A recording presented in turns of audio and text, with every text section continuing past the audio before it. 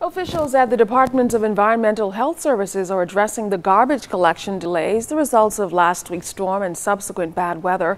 Assistant Director Leonard Miller says the department will try to meet the demands for collection with a roll-off system.